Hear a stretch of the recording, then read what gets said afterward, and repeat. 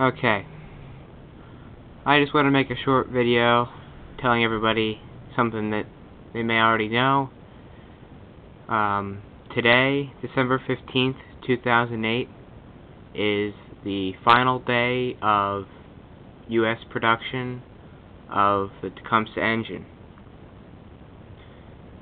That's not to say that the Tecumseh company has stopped making compressors and various electronics, which they have done or have been doing for a couple of years.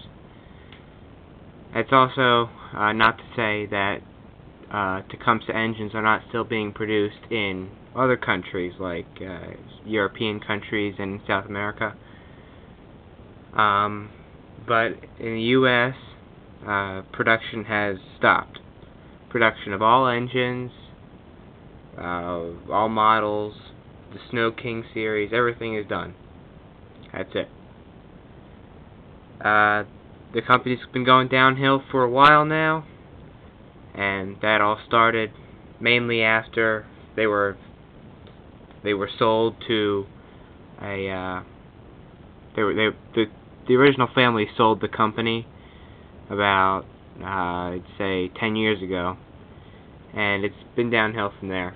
The designs have been less than perfect.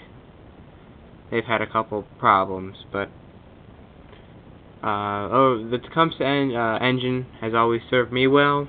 I have too many to count. Vintage ones, newer ones, whatever. I have them. So that's it for production. I don't know about their supply of parts, or how they're going to supply parts, or even if they are going to try to supply parts.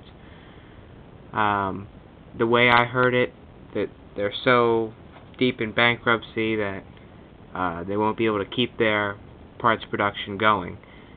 So I don't know about you, but I am going to stock up on any Tecumseh item I can find, any part, any engine, whatever's wrong with it, whatever's been done to it. It's good for some parts, and you're gonna need them.